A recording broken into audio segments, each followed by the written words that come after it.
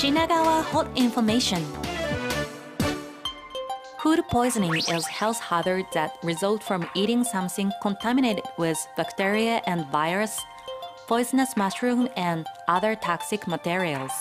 In many cases, abdominal pain, diarrhea, vomiting, and other symptoms appear. Sometimes life-threatening may occur. In cases, children and elderly people with weak body may become seriously ill. There is a strong image that food poisoning occurs in the summer, but many occur in the winter time too. Care must be taken throughout the year. There is many causes for food poisoning. Cause of food poisoning is O157, Campylobacter, represented by bacteria and viruses such as norovirus.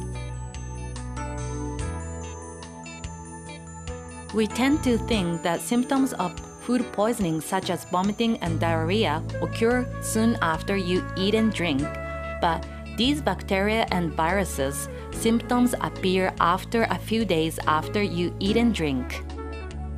In addition, rather than from food itself, bacteria and viruses occur from hands and utensils with other food, and secondary infection can occur too.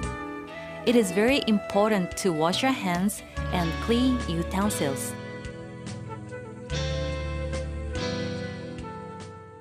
Three principles of prevention of food poisoning is put off, don't increase, defeat.